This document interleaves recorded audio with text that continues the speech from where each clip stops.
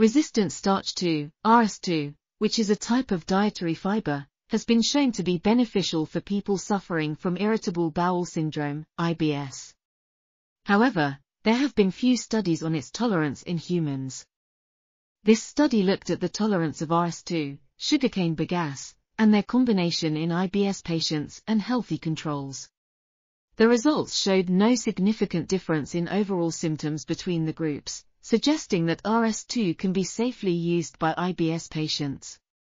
Additionally, one IBS patient experienced mild symptoms when taking the lowest dose of RS2 combined with sugarcane bagasse, while another had severe symptoms when taking the highest dose of sugarcane bagasse alone.